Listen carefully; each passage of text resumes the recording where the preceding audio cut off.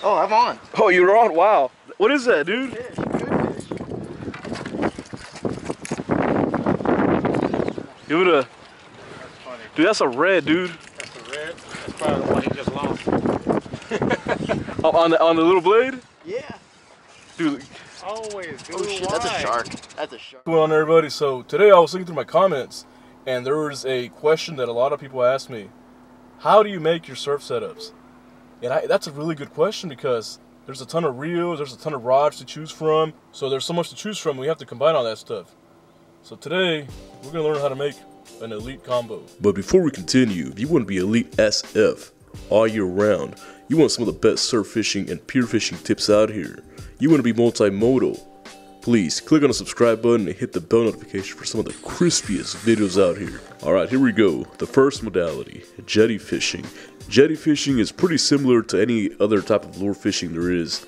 Selecting a combo for jetty fishing really comes down to the rod length, the action, and when it comes to the reel, you look at the drag and the gear ratio. When it comes to jetty fishing, I like to look for a smaller reel, less line capacity, but a higher gear ratio.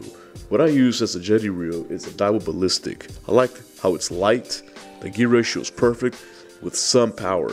When you're working lures, you want to look for a higher gear ratio to maximize the action of the lure. And of course, when it comes to jetty fishing, you want to look for a smaller, lighter setup because you're going to be casting this constantly all day. When it comes to drag power, I don't look for a huge amount of drag power. The most drag you're probably going to use, probably 10 or so pounds. You hear people saying, oh, you're pulling 30 pounds of drag. BS. Huge amounts of advertised drag power. It's just a form of marketing to get you to buy the reel. You don't need more than 20 pounds of drag when it comes to jetty fishing. If you think you can handle 20, 30, 40 pounds of drag on slippery rocks, let me know. I will fly to you and I would like to see this in person. I want to make a video of that. When it comes to line on these reels, I use 20 to 30 pounds. The lighter the line is, better the action of the lure. When it comes to jetty rods, I look for a 7 to 8 foot rod. You want something that's portable, light, that's not going to destroy your shoulder all day. One of the most important things you're going to look for when it comes to a jetty rod, you want to look for tangle-free guides. The worst thing that can happen to you when you're jetty fishing is you casting out a lure and you get a crosswind and all of a sudden you have a big old knot. It is imperative that you look for quality guides, specifically tangle-free guides. And finally, the last thing I look for is the lure weight.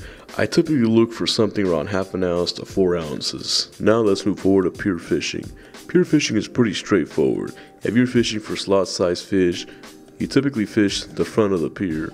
And when you move towards the T-heads or the ends of the pier, you're fishing for big game. You need heavy-duty combos that are going to be able to cast big baits. The front of the piers typically just require basic inshore gear, 7-foot bait casters, small spinning reels. When you move to the back, that's when you're going to need a big 8 to 10 foot rod that's going to be able to handle something around 8 ounces to cast. Not only is casting important, you also have to take into consideration the sizes of the fish you're going to catch. So for a big pier setup, I look for a 10-foot rod, one that can cast 4 to 8 ounces. This is what I use. I use the Ocean Master 10-foot spinning. You can also have a custom rod build, but that's going to be at quadruple the price. You see, I'm poor. I can only afford an Ocean Master and a black gold. I can't afford this. When it comes to reels, you at least want a reel that can hold at least 300 yards. You never know what you're going to hook into, and having ample line is going to play in your favor. Just in case you have a giant fish that comes up and decides to completely spool you, you at least have some line to fight it. When I pier fish, I usually fish with around 50-pound braid and a 50 to 60-pound shock leader. Like I said before, you don't need a gazillion pounds of drag. 15, 17, 20 pounds of drag is enough.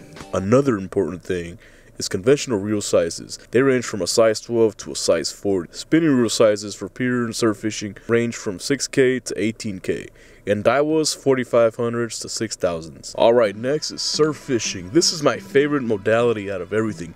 These are the roots right here. The final frontier where anything is possible. Dang, that's pretty over-exaggerated. Anyway, so for big game surf fishing, I go with a 12 to 13 foot rod for distance, power, one that can handle 8 bait, and an accidental 7-foot shark. Got him. Got him. Woohoo! If you're starting out, I recommend the Okuma Longitude, the Okuma Solaris, and an Ocean Master surf rod. The rating of these rods is usually between 4 to 8 and 6 to 12 ounces. When it comes to reels, I use big reels that at least hold 300 yards of 50 or 65 pound braid. What I typically use are Daiwa Saltus 30s, 40s, and 50s, and I also use an Akio 757. Now my Saltus 30s are monomagged for distance. This brings me to my next point. Get a magged reel. If you're using spinning reels, I recommend sealed spinning reels such as the Penn Spinfisher Longcast, the Shimano Spheros, or the Tsunami Shield, the Daiwa BG. And if you're wanting to catch big game on lures, look into the 9 to 12 foot rods with a lure rating from 2 to 5 ounces.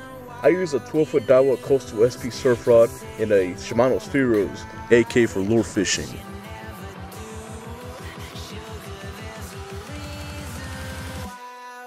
Well, that's it.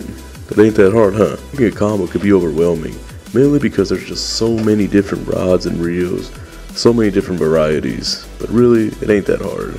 Rep your gear in the comments. I want to know what you got. Well, I hope this video helped, and please do me a favor, hit that like button, and if you like this video, please subscribe. Thanks for watching.